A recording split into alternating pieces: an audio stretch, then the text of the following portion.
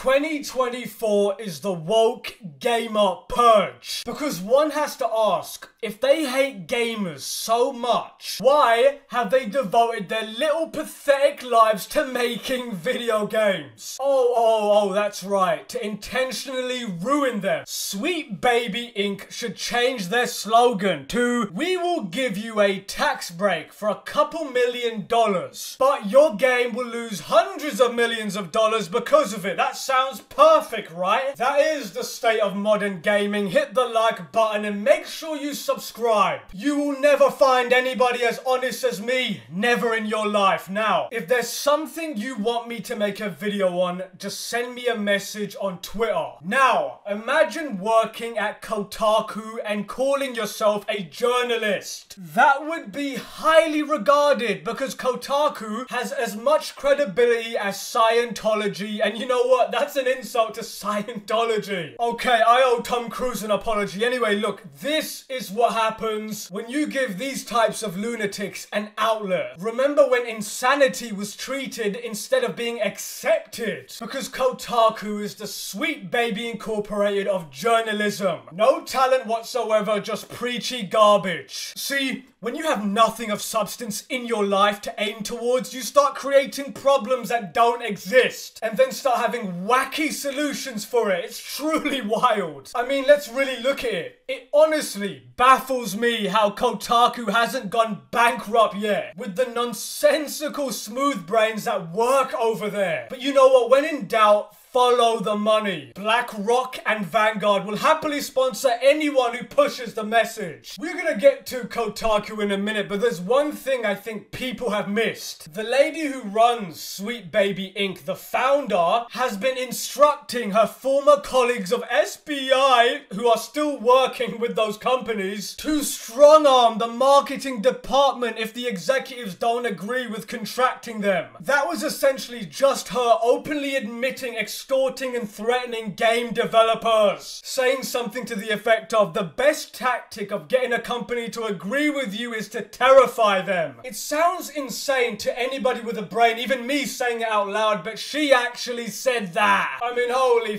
fucking shit. I mean, that is basically using mafia tactics by telling these game developers, wouldn't it be so bad if you guys got cancelled for not being woke enough? Thankfully, you can hire us for millions of dollars and prevent it. Escalating your own agenda like that is so unprofessional. And then you start flaunting it as storytelling. I mean, that is not representation. That is just narcissism. You know, it's a nice game you got there. It would be a shame if somebody called it an ist. That is essentially what she said. I mean, now it all makes sense, doesn't it? Why all these movies and video games are so bad. Everything is just so socio-political now. TV, news, social media, everybody is tired of it. It's gotten so wacky in 2024 that you simply saying, "We don't give a about your agenda, we just want good products," is what they then call an ist or a phobe, is getting out of control. And they are actively trying to make a new hierarchy where double standards are accepted. And hypocrisy clearly doesn't matter to them. By the way, these are the same people who say, "It wasn't made for you," and then they complain that nobody went and saw the movie. Anyway, look, this Kotaku writer had a great idea. That great idea was to tweet, "You can't be an ist against white people." You know, that might be one of the dumbest statements I've heard in a long time. See, the only reason why people say that you can't be racist towards an ethnic group is to excuse unfettered racism towards said ethnic group. You'd have to be incredibly dense to think that makes sense. And now this same person, it should be noted, joined a Discord about the whole Sweet Baby drama and explicitly asked for people's information such as their name and picture. Doesn't that sound a little bit weird to you? Is she trying to cancel someone again? It's just so predictable and just all-round gutter trash strategy. This person is just so lazy and incompetent, I don't even want to waste any more time talking about her. You know, we need a roster of all the associated businesses that use Sweet Baby Incorporated as a contractor, because we need to vote with our wallets until they fade into obscurity. And if you buy any game that's been touched by this company, then you, my friend, are part of the problem. And I want to end on this.